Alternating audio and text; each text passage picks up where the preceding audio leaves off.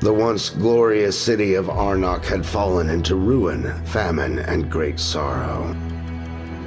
Peopled by desperate refugees, it had become an unclean place made darker by unknown horrors spawned in the encroaching shadow.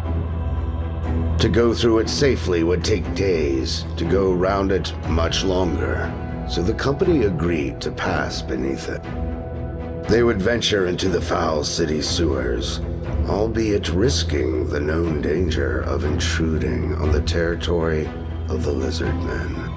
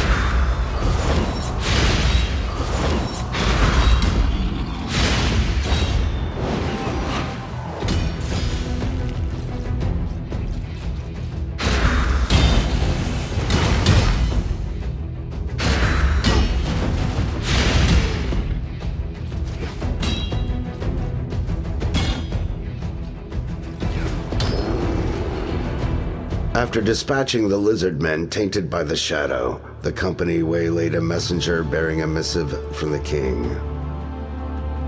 They demanded that he direct them to the royal encampment. Trembling for his life, the emissary pleaded that he knew nothing of such a camp.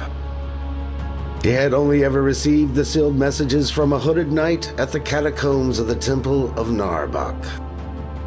Emerging from the sewers, the company set their compass northeastward and began a long and arduous trek to the catacombs.